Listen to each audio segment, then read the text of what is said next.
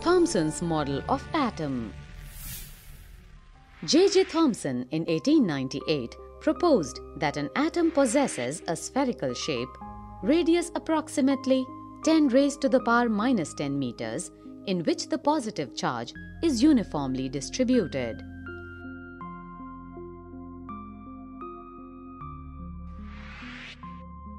The electrons are embedded into it in such a manner as to give the most stable electrostatic arrangement.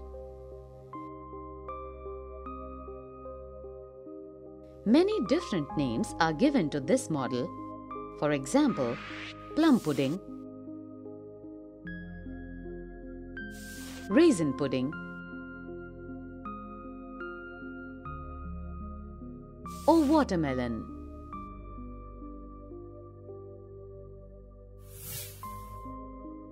This model can be visualized as a pudding or watermelon of positive charge with plums or seeds, that is electrons, embedded into it.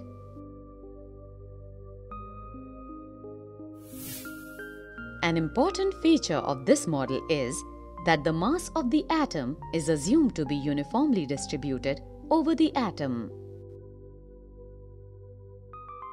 Although this model was able to explain the overall neutrality of the atom, but was not consistent with the results of later experiments.